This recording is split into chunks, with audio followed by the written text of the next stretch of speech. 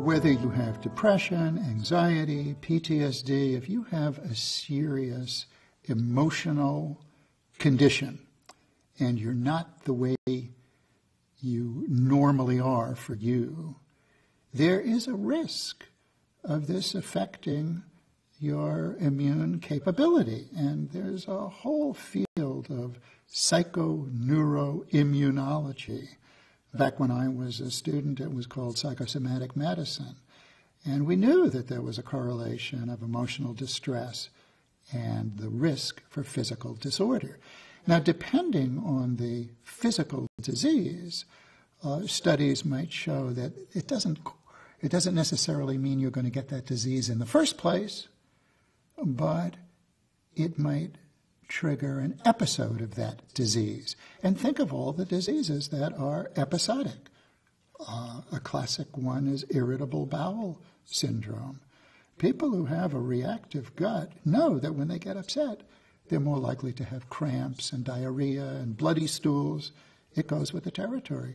People who similarly have a reactive cardiovascular system are more likely to have heart arrhythmias, and it could be implicated in heart attack.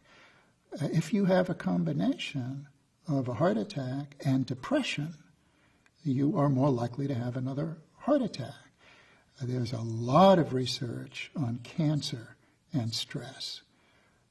There certainly were studies that showed people affected by earthquakes had a change in their immune system, and if your immune system is less efficient, you're more likely to have the diseases, the infections, the problems that come along with that condition. Then there are a whole host of diseases that have to do with overreaction of certain functions in the body, like lupus, which isn't caused by an infectious agent, but can affect the kidneys, the pericardium, different parts of the body, and is stress-related. When I was younger, the term hypochondriasis was used. And a hypochondriac was somebody who complained a lot, complained physically, and often didn't seem to have a real basis for it.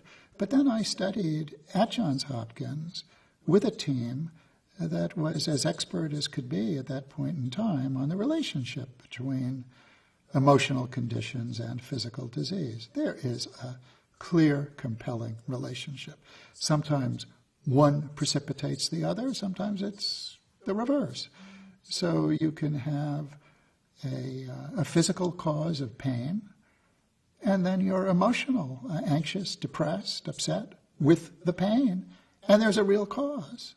There's an infectious agent, or there's an accident.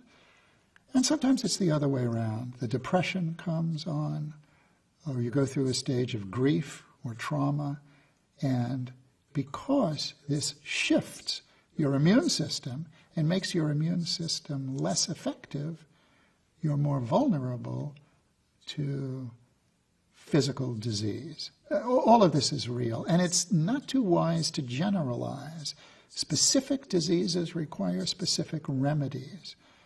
And if you have, for example, a combination of depression and abdominal pain, it's good to get that abdominal pain evaluated.